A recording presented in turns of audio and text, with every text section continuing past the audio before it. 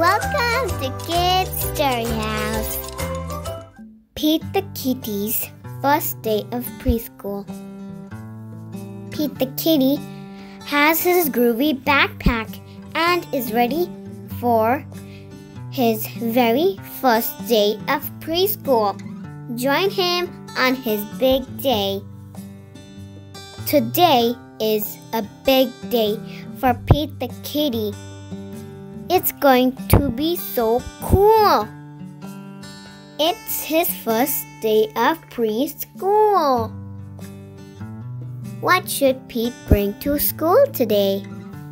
He takes pencils, glue sticks, a paintbrush, and crayons too. Of course, Pete's favorite color is blue. He runs to put everything in his new backpack. Pete's backpack is really groovy. He picked it out himself at the store. Now it is time to head out the door. Don't forget your snack, Pete, says Mom. Pete thinks a banana will be an awesome snack. The school bus stops in front of Pete's house. Pete gets on the bus for the first time. He knows just what to do. His big brother Bob rides the bus too. Bob walks Pete to his classroom. Are you nervous? Bob asks. No, says Pete.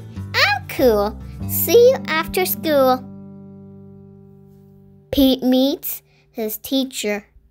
She wears glasses and has lots of style. Welcome to preschool, she says with a big smile.